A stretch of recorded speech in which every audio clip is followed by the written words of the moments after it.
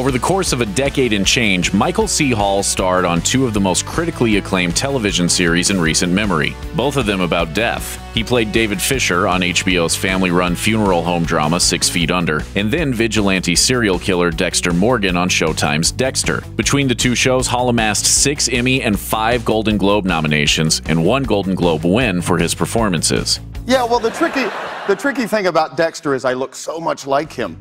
But with the end of Dexter in 2013, Hall has been largely absent from TV. Here's a look at what he's been up to in the past few years. Curtain Call. Hall is an experienced theatrical actor. After completing the graduate acting program at New York University's prestigious Tisch School of the Arts, Hall landed the plum role of the MC in director Sam Mendes's 1999 revival of Cabaret on Broadway. While on a hiatus from 6 Feet Under in 2002, he portrayed shady lawyer Billy Flynn in the long-running revival of the musical Chicago. When Dexter concluded in 2013, Hall again had the time to return to the stage. One of his most notable roles was in Hedwig and the Angry Inch, a glam rock musical about an East German transgender wannabe rock star. Hall was the third actor to play the title role on Broadway, following Neil Patrick Harris and Andrew Reynolds.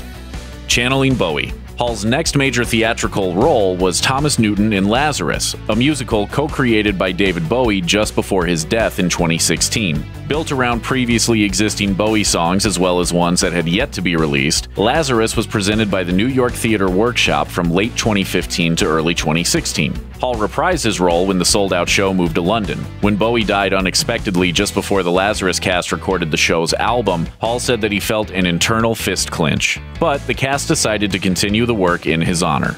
And we were glad that we were able to get together and celebrate his life by recording the album. Voice work. Outside of stage and screen, Dexter has used his vocal talents to do some voice work here and there. Hall has had a recurring role on the lighthearted Disney XD sci-fi fantasy series Star vs. the Forces of Evil. In what's probably Hall's most comic role to date, he voiced an evil reptile named Toffee. Eat something. Could be your last meal. A little closer to his wheelhouse of dark, brooding men, Hall played Batman in Justice League Gods and Monsters, with some lines that'll probably bring on déjà vu for Dexter fans. He bled to death. Yes, except they can't find the blood.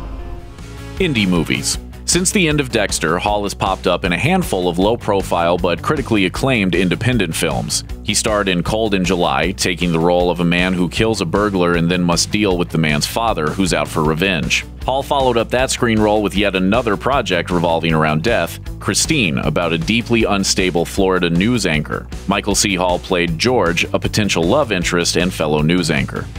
Married life.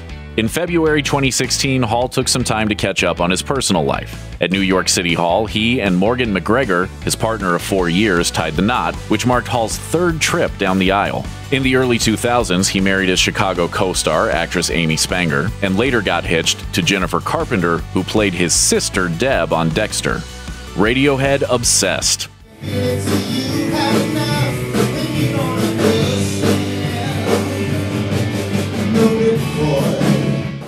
In 2016, Hall and fellow Hedwig and the Angry Inch star Lena Hall teamed up to perform at a Radiohead tribute concert called Radiohead Obsessed. The band they formed was a one-time only thing, turning out a performance at New York's Café Carlyle. The songs they played included Ripcord from Radiohead's 1993 debut LP Pablo Honey, as well as a mashup of songs from Radiohead's 1995 follow-up The Bends.